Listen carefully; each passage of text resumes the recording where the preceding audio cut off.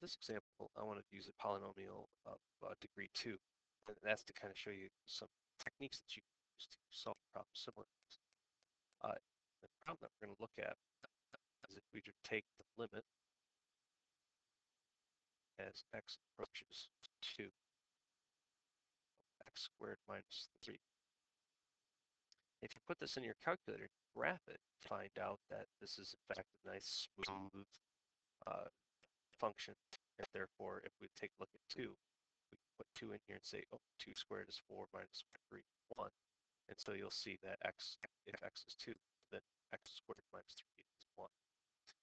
And so our limit in this case, if this is truly it, exists, then it has to be 1. All right, before we get going, we have some things that we have to look at first. We have to look at our different conditions as to whether or not the limit is there. The first condition was, is it a function? We have to ask ourselves, is this a function? Yes, it's a function. It passes the vertical line test. Okay, 2, do we have a c value? Yes, c is 2. It's right there. 3, do we have a limit value? Yes, we do. It's 1. So L is 1. 4, do we have an open interval containing c? No. In that case, I guess we better choose 1. Okay, and an easy way to do this is to start right off with just 1. So if we center ourselves at 2, at x equals 2, then we're going to be looking at plus 1 and minus 1. So I'm going to choose interval 1, 3, which is really, and that's not how I want to write that, 2 minus 1 and 2 plus 1. In this case, our delta value would be 1. Okay, so our delta value is 1 in this case. Now, it may not be that when we're done, but right now we have to choose an interval because that's what the definition tells us to do. All right, now that we have those 4 things that we needed to satisfy, we can take a look at what else we might need in case it doesn't fit this nice little delta equals 1 scenario. Okay, so we need to find a delta. Find a delta so that 0 less than x minus 2 is less than delta implies that f of x, or in this case, x squared minus 3 minus the limit of 1 is less than epsilon. Okay, now very typically,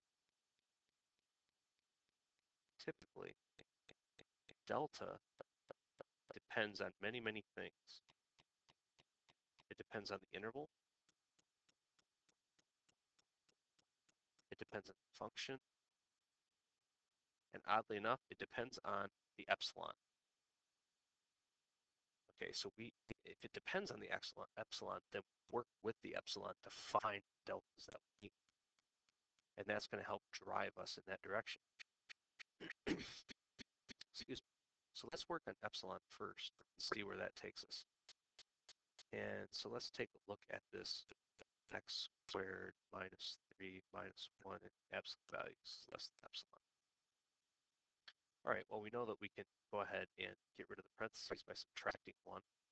And so what we'll really get is the absolute value of x squared minus 4 is less than epsilon. Okay, well, normally this would be a problem, except for whatever we put in x becomes, whether it's positive or negative, becomes positive because of the square. So we need to break this up, and we'd like to break it up so that we have x minus 2. Because if we had an x minus 2, now we can start playing with it using our theorems and our properties and get some kind of a definition of d or delta in terms of epsilon. So if you recognize it, this is actually the difference of 2 squares, and therefore it breaks down like this. X plus 2, x minus 2, less epsilon. But if we bring those out, just like we talked about with our proof, when we have the absolute value of x plus 2 times the absolute value of x minus 2 epsilon. Okay, so now the thought process here is I want this to be as small as possible,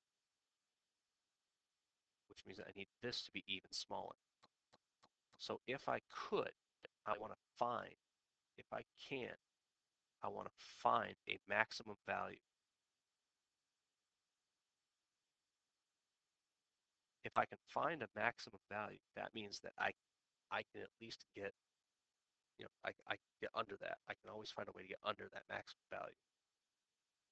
Okay, and so I need to find the maximum value here. Now, when we were talking about it, we also said that I'm working on this interval. I chose the interval. Well, if we look at the maximum value in that interval, we have x is 1, which gives us x plus 2 is 3. We have and 3. 3 plus 2 is 5. So we know, because it's an open interval, we know that x plus 2 must be less than 5. That's true. Then let's take that 5. Let's take this 5 and let's shove it in there for x plus 2. Okay, and let's see what happens.